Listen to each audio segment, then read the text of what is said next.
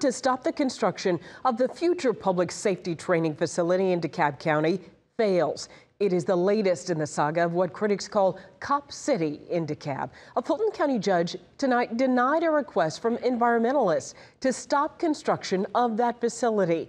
The 85-acre site has long seen protests in the area, and just last month things turned violent when a protester and Georgia State Trooper got into a shootout. According to the Georgia Bureau of Investigation, and a few weeks later, the city of Atlanta and Atlanta police in DeKalb County unveiled a new agreement that they say will protect the natural environment around the site. Work on the facility has already begun.